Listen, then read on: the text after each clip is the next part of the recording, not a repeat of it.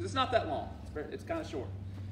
This week and then next week, so I'm telling you also, the book of Amos, the verse that we're looking at for next week, or to memorize for next week, it's short, so you got a chance here, okay? You got a chance.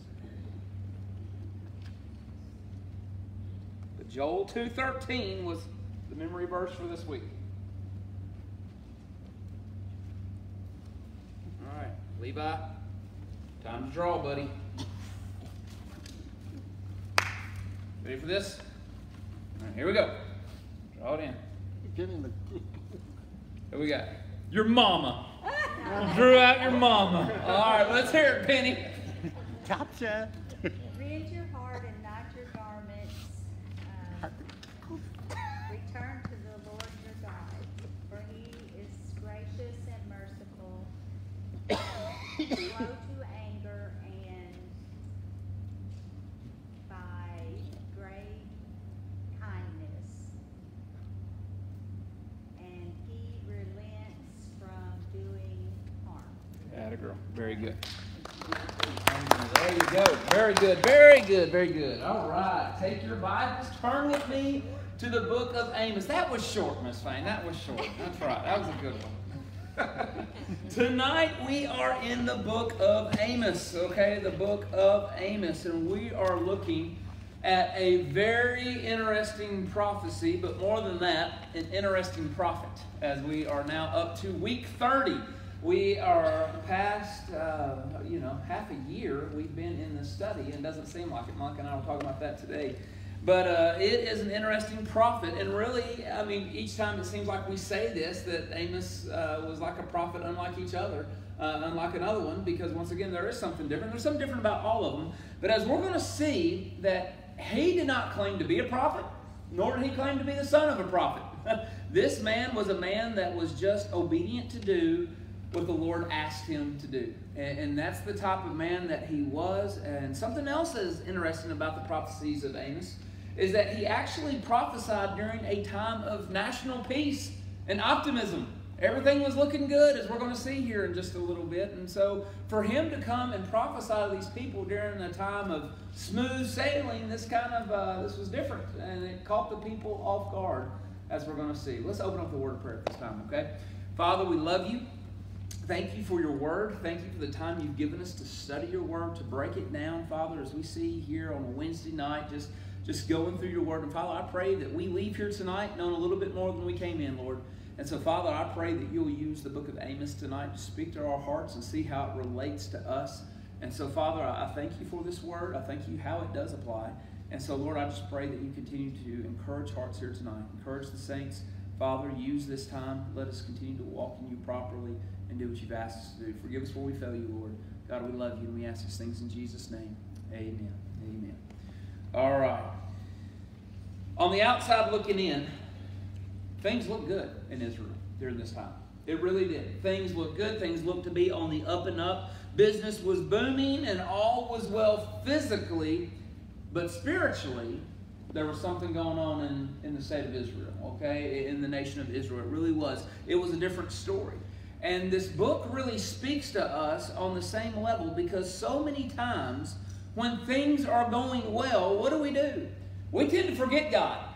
And we tend to go our own way and do the things that we want to do.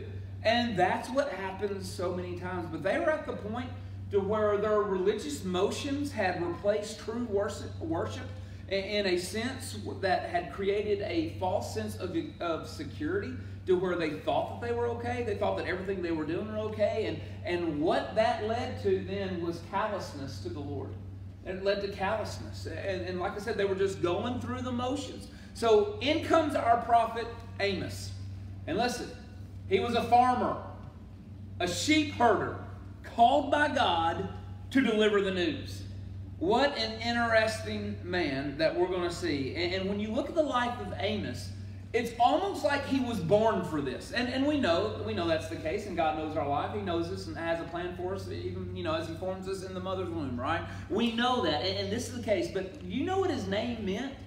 His name was actually, comes from the Hebrew root word Amos, A-M-A-S, okay? And the name actually means to carry a burden or to be a burden bearer. Think about this. To be a burden bearer. Man, that's something you'd want your name to mean, wouldn't it? Right? But to be a burden bearer. And so this is what he does. And as we're going to see, Amos definitely lives up to his name and the meaning of his name by giving and declaring judgment to a rebellious Israel. They didn't even know they were being rebellious at this time. Like I said, they thought that everything was going good. As we look at the time frame here, they thought everything was going great. But in he comes. Now, J. Vernon McGee, in his commentary, I love what he says about Amos right here. This is how he titles him. He says this: Amos is a country preacher who came to town. I like that. A country preacher who came to town. And I agree with him on this. And Amos was born, and here's something else interesting. Amos was actually born down in Judah. Okay? He's born in the south, in the southern kingdom, but he goes up and prophesies in the northern kingdom. Okay? So he moves up north to share this prophecy. And really, it was unusual to have a man to come from the country with a message of judgment against not just Israel, but also, as we're going to see, all the surrounding nations. Amos has, once again, that message not just for Israel, but for all surrounding nations. And we see in verse 1, really where he comes from. We see right here that he's a herdsman from Tekoa. Listen to it. Let's start with verse 1. The words of Amos, who was among the sheep breeders of Tekoa, which he saw concerning Israel in the days of Uzziah, king of Judah, and the days of Jeroboam, the son of Joash, king of Israel, 2 years before the earthquake. Okay, let's stop right there for a moment. Okay, so we see this is the case. Now, Tekoa was Amos's birthplace. Okay, it's his hometown.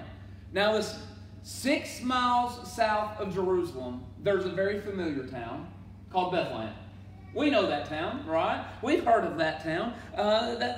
We know that. But we know about that place. But there's another place, another 6 miles southeast of Bethlehem called Tekoa. Now, let me tell you what's incredible about the town Tekoa. Absolutely nothing. There is nothing in this town. It is straight wilderness. There is nothing in this town. There's nothing in this place. The only claim to fame that this place has is that this is the place where a prophetess, if you remember, came to David in 2 Samuel chapter 14 and gave him a message, okay? This is where David was actually, one of the places he was hiding out when he was running away from King Saul, okay? So that's the only thing that this town is known for. And David was familiar with this, like I said, because that was where he hid out. But Tekoa is nothing but desert wilderness that actually leads up to the edge of the Dead Sea. Okay? So that's where this town is. There's nothing there. And there never has been anything there. Okay? There's nothing in this town, but that's where Amos is from. But back to Amos. We learned actually most about him personally in chapter 7. We're coming back to chapter 1, but y'all flip over to chapter 7 with me. Right here in chapter 7, listen to start with verse 10. It says this. Then Amaziah, the priest of Bethel, sent to Jeroboam, king of Israel, saying, Amos has conspired against you in the midst of the house of Israel. The land is not able to bear all his words.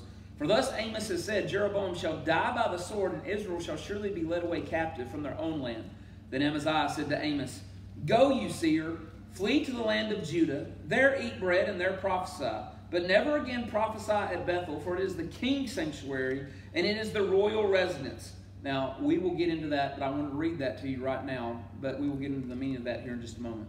Then Amos answered and said to Amaziah, I was no prophet, nor was I a son of a prophet, but I was a sheep breeder and a tender of sycamore fruit.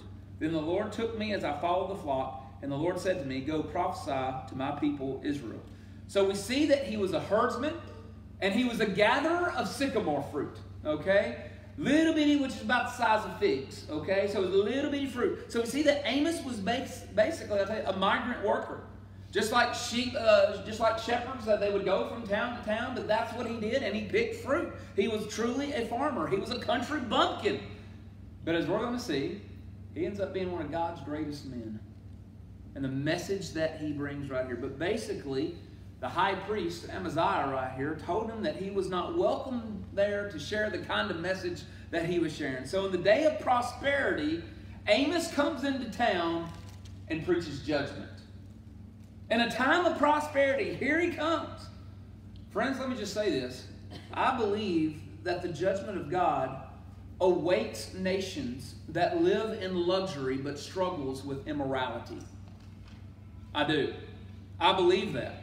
And we're one of them. So let's get into our outline tonight.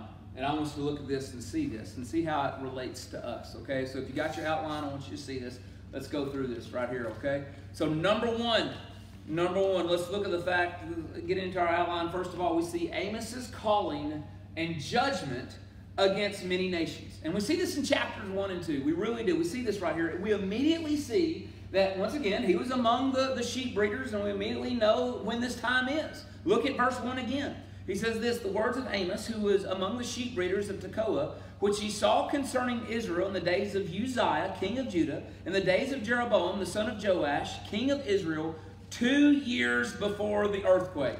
So he tells us of the time period of when this is. We see this. By the way, this is Jeroboam the second, by the way. This is the time. I know it says Jeroboam there, the son of Joash, but actually it's Jeroboam the second, okay? It was the grandson, Jeroboam, okay? That's during this time period. And this earthquake, though, we know the time period that it is because it's mentioned by Zechariah, the prophet, okay? So we know when this is, and it took place during the reign of Uzziah. So right here, friends, we know about the time frame that Amos is prophesying because actually he was a contemporary with Hosea then. So if he's prophesying during the time of Uzziah, guess what? So did Hosea. So Hosea and Amos may have known each other, okay? That they may have known each other and heard about the prophecies of one another during that time. So if you don't write that down, that was good. But so what we see right here is that Amos was one of the first prophets in which we learned about Joel a few weeks ago, okay? But Amos was along with Hosea, okay? So we know that. But it's interesting to see something that I think is pretty cool. Amos gives an entire worldview here. Now, what I mean by that is he speaks first to the nations which is surrounding the nation of Israel, and then he speaks directly to Israel.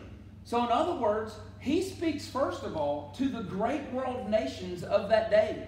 He starts off by talking to the surrounding countries when all other prophets always start with Israel, then talk about the judgment of the other nations. Amos doesn't do that. He starts backwards, okay? He starts otherwise. He starts talking about the entire world first, the world that they knew at that time. All the surrounding nations, and then Israel. So Amos goes in reverse in that method. But he spoke first of God's judgment to the nations around Israel, and then he speaks of Israel's judgment. But from verse 3 all the way to chapter 2, verse 3, Amos speaks to the surrounding nations. Now, when it says something, it's going to sound repetitive. Every time that he talks to a different nation, I want you to see this. He says something very interesting. He says, for 3 transgressions and for 4. Let me explain to you what that means. To all these nations, Amos is not attempting to give us a list of their transgressions or anything like that. He could have said, not for 3 or for 4 or for 5, but for many. In other words, what Amos is saying is this, that their cup of iniquity was full. In other words, God's had it with all of you. That's what he's saying. He's had it with all of you. Yet there's been multiple iniquities that you've transgressed against God, and God has had it with all of you. And so that's what he does. And he goes and he starts talking to them, and he's letting them know that, in other words, that this is the case, and nothing could now hold back the judgment of God that is about to come upon them. And he's letting them know this. Very quickly, let's see what their judgment was. Very quickly. We're not going to read all of it, but I want you to see what it is. When you look in chapter 1, verse 3 through 5, we see judgment against Damascus. Okay? We see judgment against their... What for? For their cruelty. They were absolutely cruel. Matter of fact, listen to what it says right here. It says this, thus says the Lord, for 3 transgressions of Damascus and for 4, I will not turn away its punishment, because they have threshed Gilead with implements of iron. But I will send fire into the house of Hazael, which shall devour the palaces of Ben-Hadad. I will also break the gate bar of Damascus, and cut off the inhabitant from the valley of Eben, and the one who holds the scepter from Beth-Eden. The people of Syria shall go captive to Kir, says the Lord. Stop right there. So we see that, once again, for their cruelty. And then next, in verse 6 through 8, we see judgment against Gaza for making slaves. That's what we see right there. Then in verses 9 through 10, Tyre, he cast judgment against them. Why? What do? They broke a treaty. He's upset about them for breaking a treaty. Then we see in verse 11 through 12, Edom. They had a very revengeful spirit about them, okay? And then in verses 13 through 15, we see Amon for violent crimes. Listen to this one. Verse 13 says this. Says, thus says the Lord, for 3 transgressions of the people of Ammon, and for 4, listen to this, I will not turn away its punishment, listen to this one, because they have ripped open the women with child in Gilead, that they might enlarge their territory. But I will kindle a fire on the wall of Rabbah, and it shall devour its palaces, amid shouting in the day of battle, and a tempest in the day of the whirlwind. The king shall go into captivity, he and his princes together, says the Lord. Violent crimes.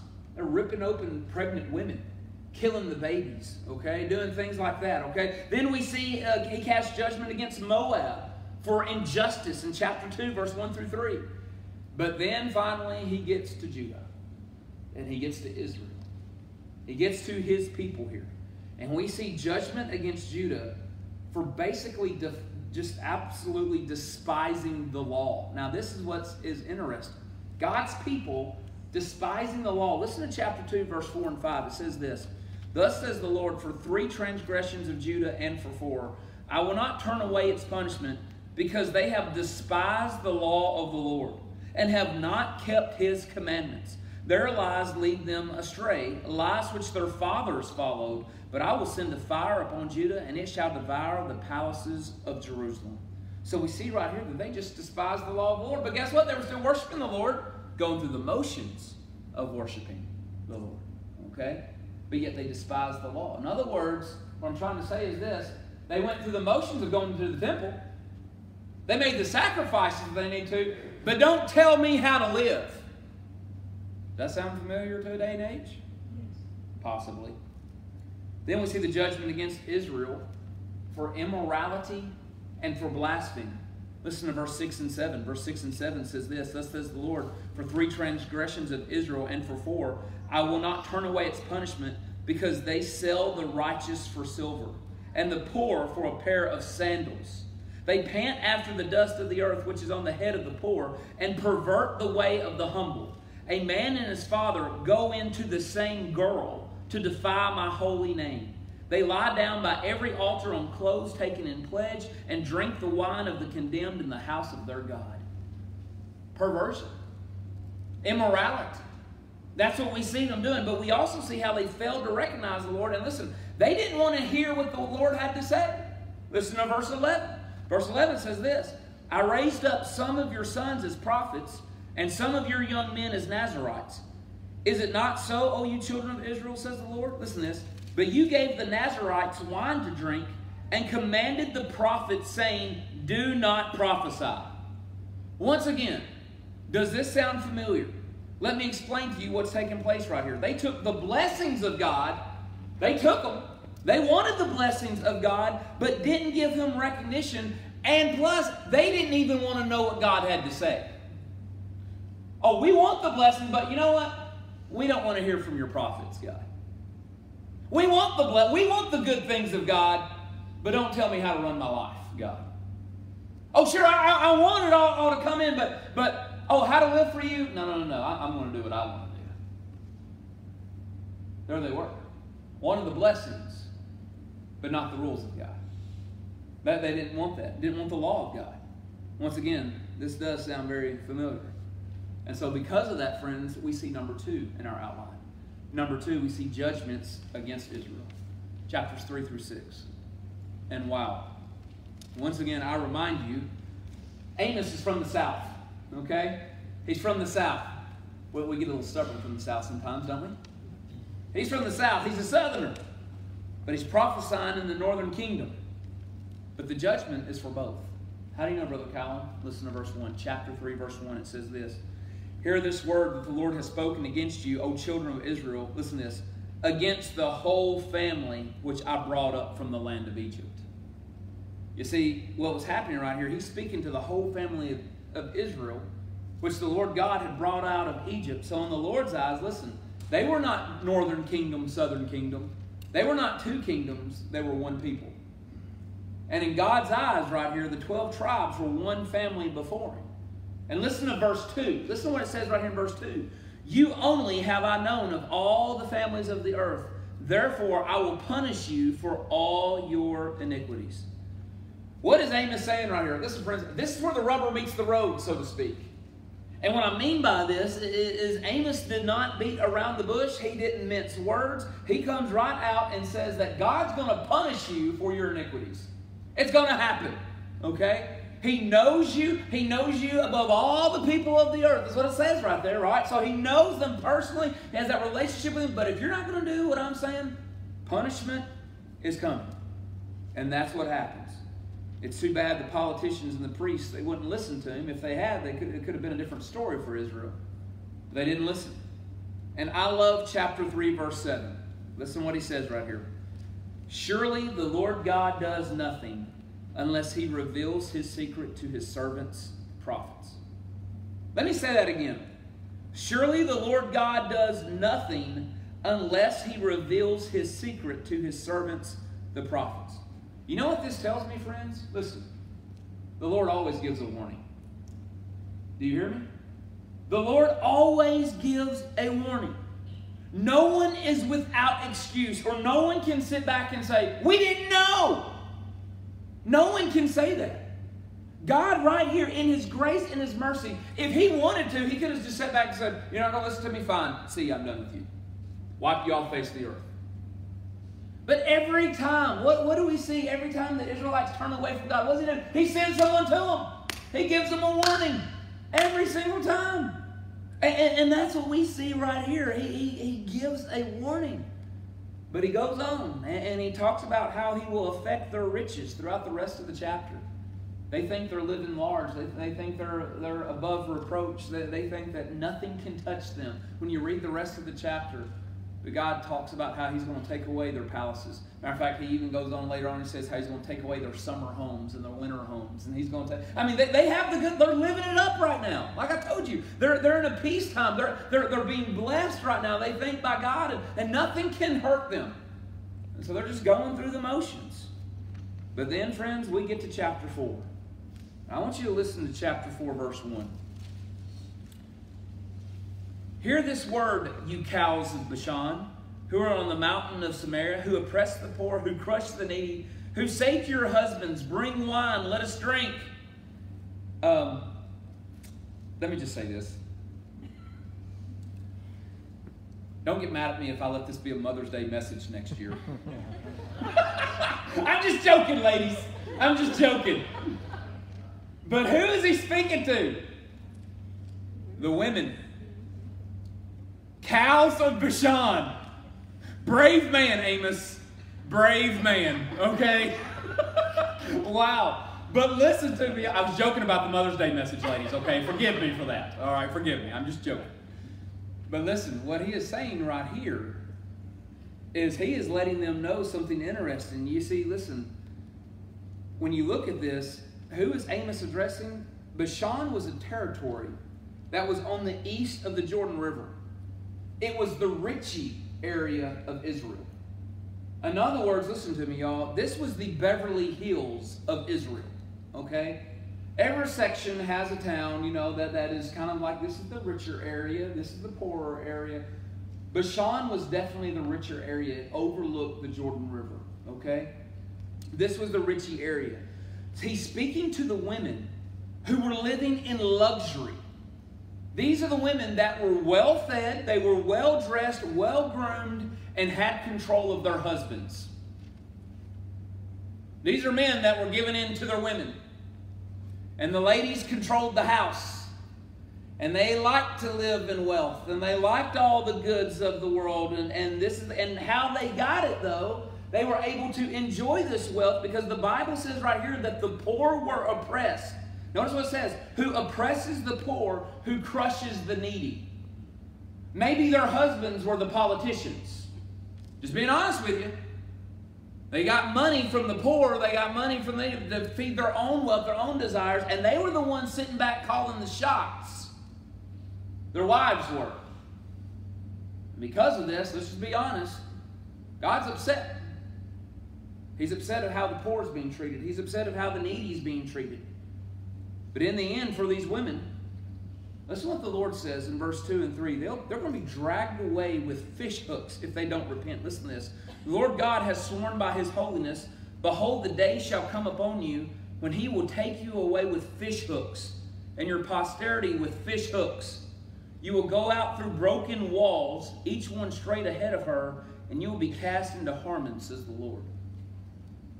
It's talking about when the city is going to be ravaged. The walls are going to be broken down. We've already seen it in the past. We've seen this. I remind you, this is Amos, one of the earlier on prophets. But he's letting them know that when this happened, ladies, you're living in luxury right now. You're going to be dragged from those richy homes with fish hooks in your mouth. That'll put a smile on the face, won't it? Drag them out through the broken down walls. He's letting them know that it's going to come back to them. It's going to come upon them. And God gave them, once again, when you look at this, you see this, and you look at the rest of chapter 4.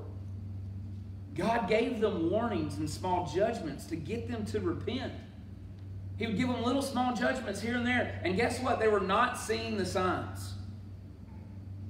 You know, I sit back and I ask you later on to go back and read chapter 4. But as I read the second part of chapter 4, it hit me to the fact that I wonder how many small judgments are upon America right now and we're not seeing the signs. We're not seeing it. Or maybe we are and we're just not doing anything about it. We're talking about it among our group. Talk about it maybe among other believers, but we're not warning the world about it. We're not warning America about it. That's exactly what was taking place right here. And when you look at chapter 5, you look at chapter 6, they're all warnings to the people. And they will know that the judgment is from God if they don't turn. As a matter of fact, one interesting one is chapter 6, verse 10. Listen to what it says right here. Verse 10.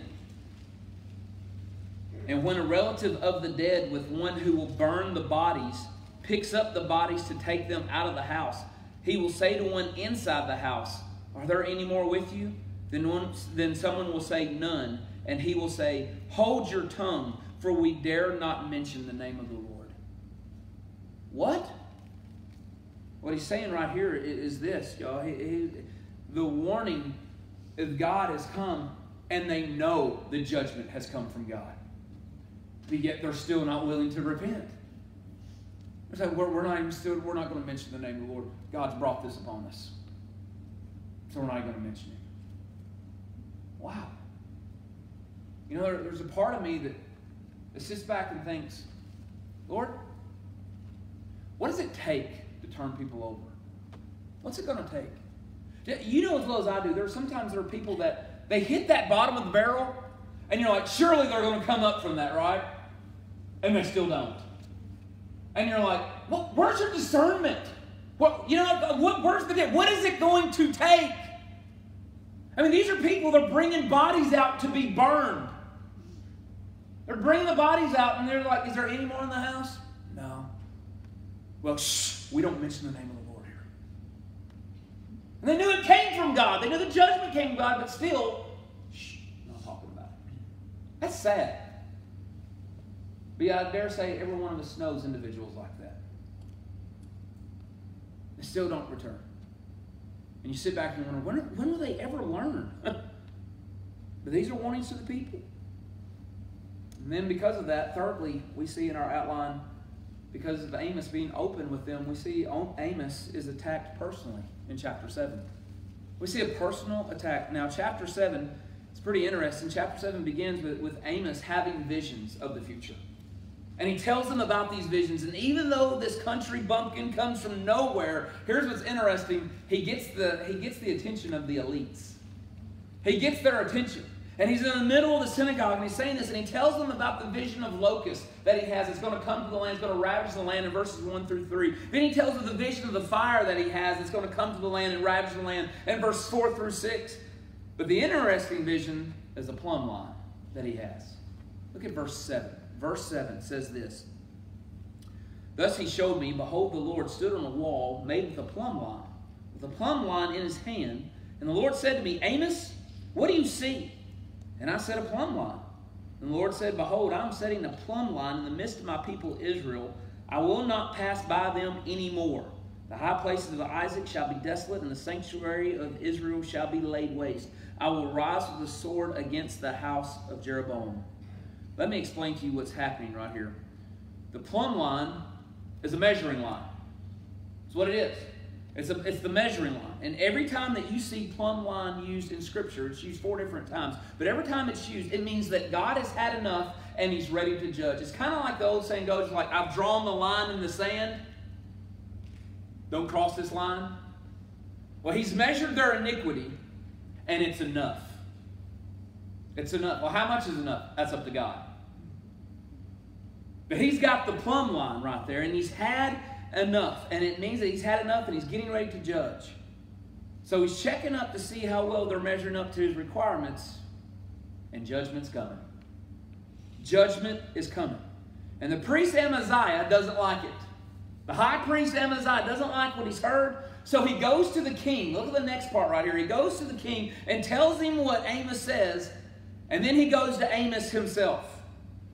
And as we see right here, Amaziah basically tells Amos that he needs to leave, and he wasn't welcome there to speak such evil things. Keep going. Look at what it says here in verse 10. Then Amaziah, the priest of Bethel, sent to Jeroboam, king of Israel, saying, Amos has conspired against you in the midst of the house of Israel. The land is not able to bear all his words. For thus Amos has said, Jeroboam shall die by the sword, and Israel shall surely be led away captive from their own land. Then Amaziah said to Amos, Go, you seer, flee the land of Judah. There eat bread, and there prophesy. But never again prophesy at Bethel, for it is the king's sanctuary, and it is the royal residence. We see this right here. This is what is so interesting. He tells him he's not welcome here. I know who Amaziah is. Are you ready for this? If you want to write this down, this is who Amaziah is. Amaziah is a hired preacher that said what wanted to be said and told the king what the king wanted to hear. And what's interesting is this. The truth was too hard for them to hear it. What? Look at what Amaziah says right there. Look on down here a little bit further. When he says in verse 10, Amos has conspired against you in the midst of the house of Israel. The land is not able to bear all his words. He says it right here. The land is not able to bear all his words. Let me ask you this question. Once again, sound familiar. What do you mean, Brother Colin? Well, best example I can think of is a very well-known pastor in Texas was recently asked the question why he never preached on sin. Here was his response. Are you ready for this? Here was his response. You know what? I'm just going to say it. We're going to call out the heretics. It was Joel Osteen. Joel Osteen said this. Here's what he said. I try to be a positive preacher. There's enough pushing people down in life already, he added. When they come to my church or our meetings, I want them to be lifted up.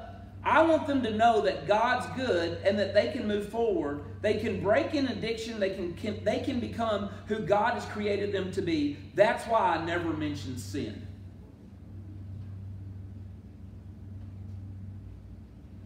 Who are they? In other words, Joel Osteen himself has said, the land is not able to bear the words of the Lord. In other words, the people don't want to hear this. The people can't hear, they can't take this truth. That's who Amaziah is. That's the Amaziah of the day.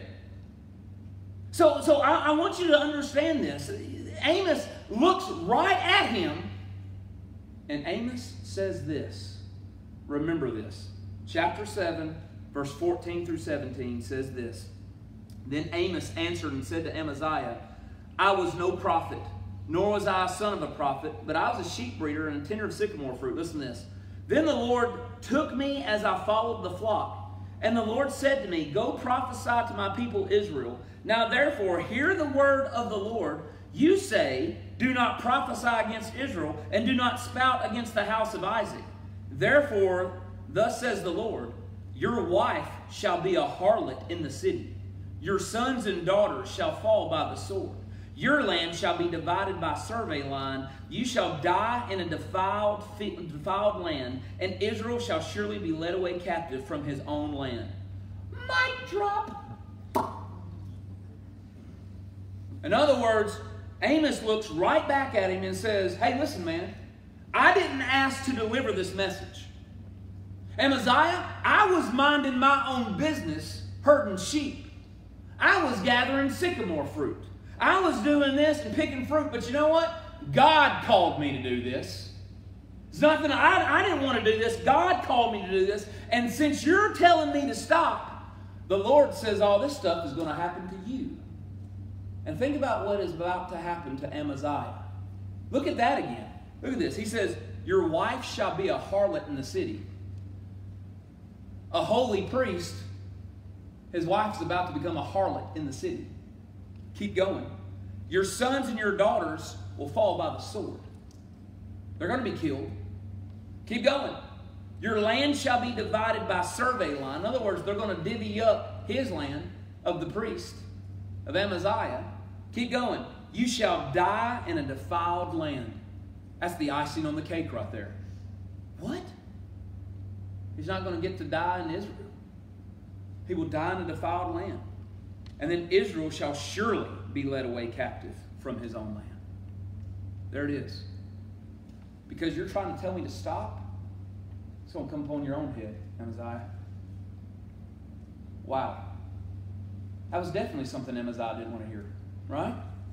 Definitely some things right there. And he says, this is going to happen to you. And then because of that, we see number 4. The people are compared to ripe fruit in chapter 8. This right here is the 4th vision that Amos has. The 4th vision that he has. First of all, he compares them right here to ripe fruit, but he compares to them a basket of fruit. Now, let me explain to you what this means. They have been harvested. That's what it means. A basket of fruit means that it's been picked, right? It's been ripe. It's been picked. But let me ask you this. Let's just imagine you go to E.W. James, you go to Walmart, okay, and you buy some bananas. Now, if you're like the Mann household, you buy bananas and you forget about them. I always say, why are we buying bananas?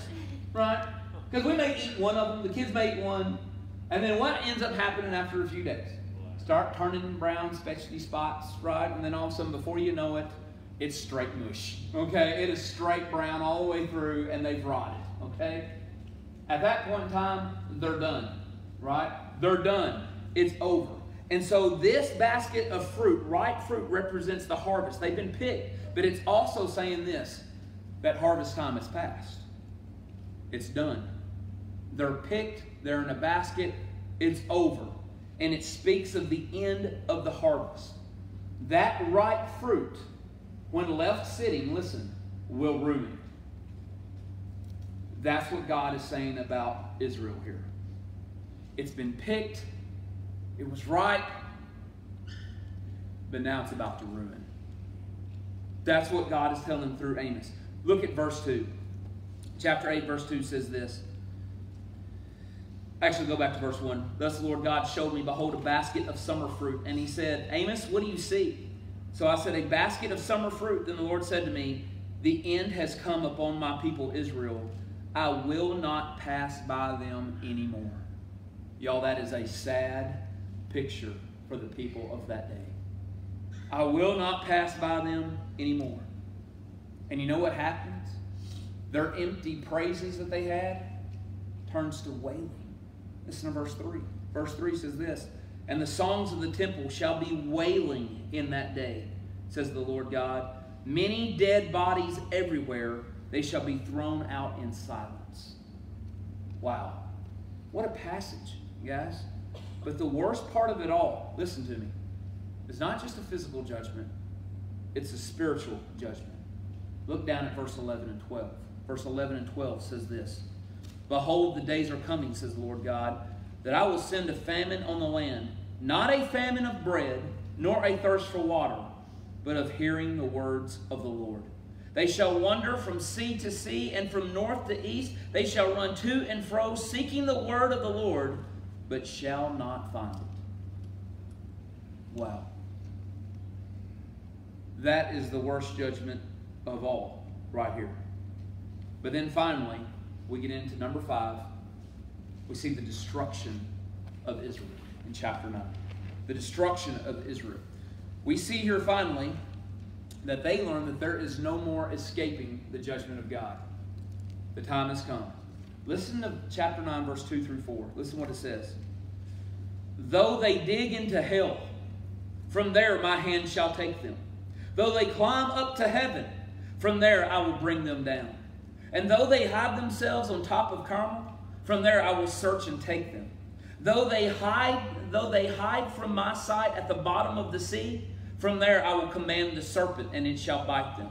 Though they go into captivity before their enemies, from there I will command the sword, and it shall slay them. I will set my eyes on them for harm and not for good. Wow. In other words, no matter where you go, you can't outrun me. No matter where you go, I see it all. You cannot escape God. Let that be a lesson to all of us, friends. You cannot escape God. You can't do it. And that's what we see right here. But I love how Amos even reminds the people of the omnipotence of God. Listen to what he says in verse 6. Verse 6 says this: He who builds his layers in the sky and has founded his strata in the earth, who calls for the waters of the sea and pours them on the face of the earth, the Lord is his name. In other words, he's all powerful. He's the one that can do whatever he wants to. So Amos is letting them know, hey, God just told you, if you try to even go down to hell, he's going to pull you up out of it. And he's going to punish you there, okay? If you try to climb up to heaven, he's going to drag you back down. He's going to punish you. If you try to hide in the depths of the ocean, he's going to punish you. By the way, who's the one that made all this? This is what Amos is saying. Who's the one that poured the water in the ocean? Who's the one that did all these things? The Lord is his name. That's what it says. The Lord is his name. He reminds them of this. But y'all, in the gracious, mercy, loving God that we have, listen, God also, as he always does, gives them hope. Listen to verse 8.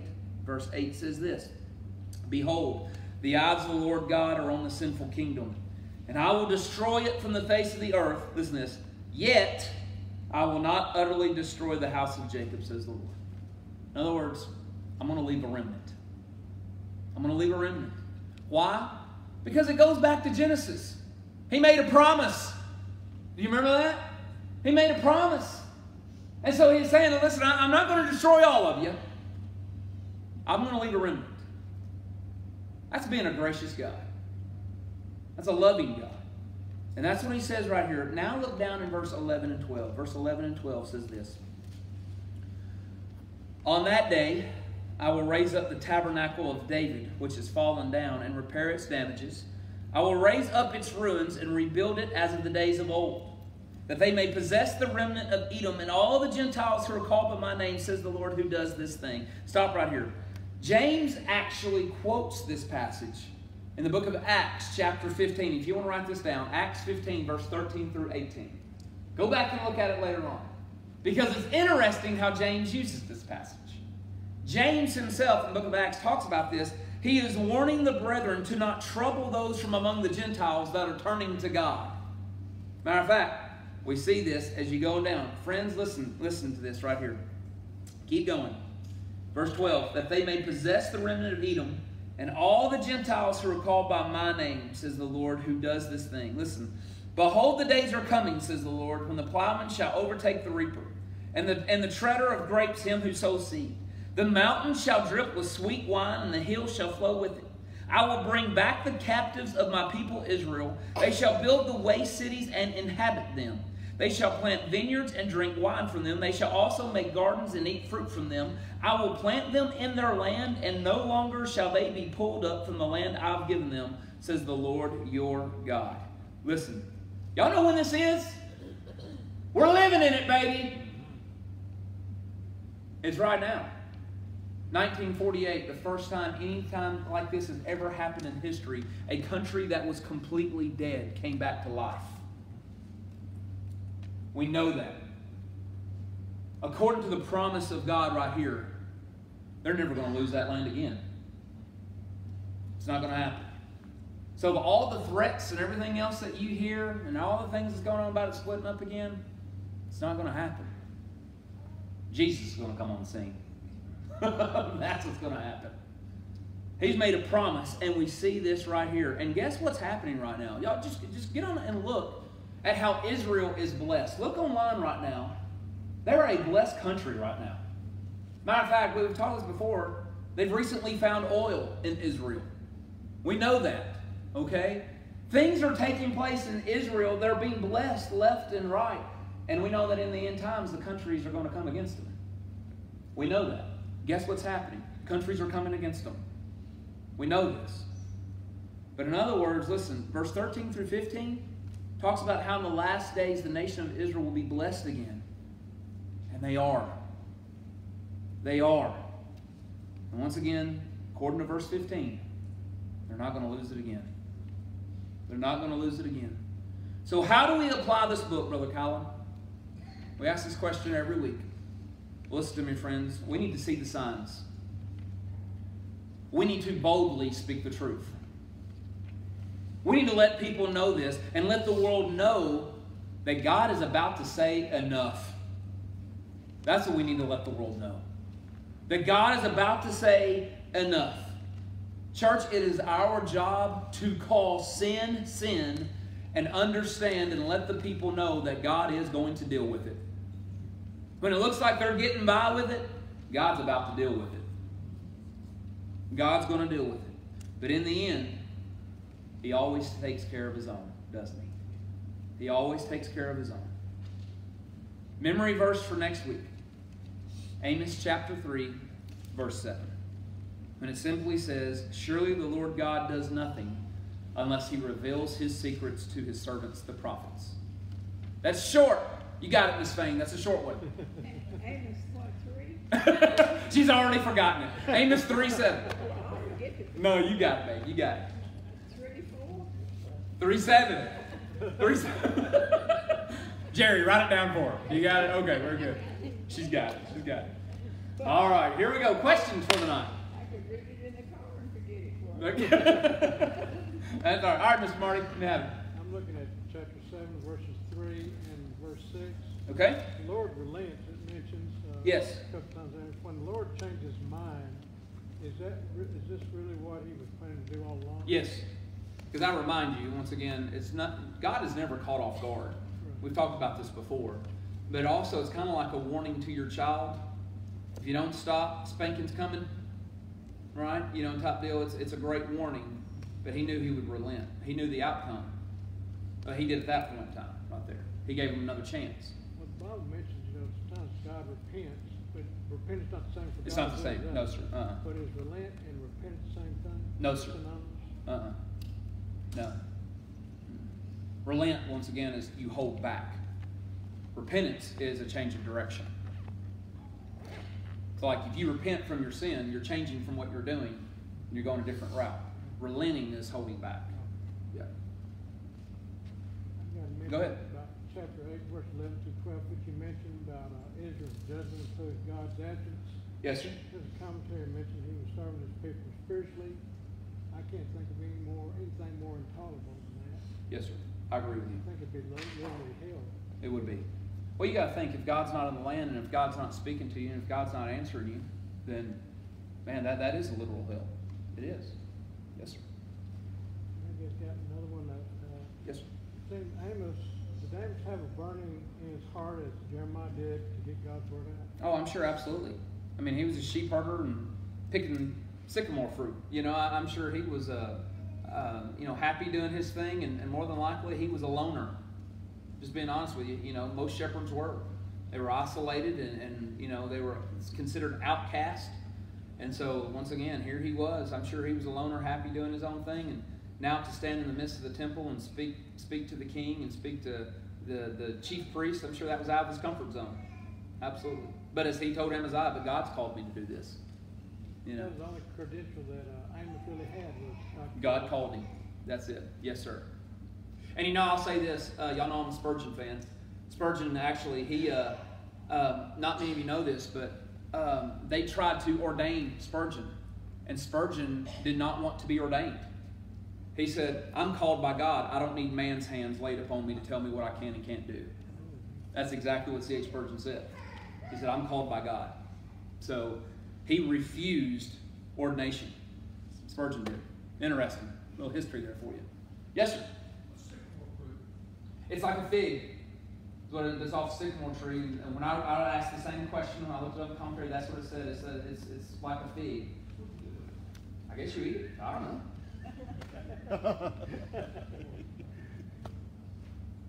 What did you say, Ben? Y'all have sycamore trees? Does it produce fruit? Yeah, y'all know it? That's probably what it is. And they may have mushed it up or something. I don't know. Try that, Ferris, and let me know how it goes for you, okay? Okay. Yeah. So it's not figgy. No, it's not. That's not right. Very good. All right, any more? Very good. Any more questions tonight? No? Okay. No questions, but I got an announcement to make. Okay, go ahead, Ms. Fang. All right. I had the word sent out that we would be meeting at the LC for Friday, but they got it all tore up, I heard. So we're gonna have to come here to the fellowship hall. So if there's somebody that you know of that's not here tonight, tell them we're gonna put a sign up there saying, "Come back to this church." But and just in case, it would be good for them to know if you know somebody. Okay? So I'll see y'all Friday at here.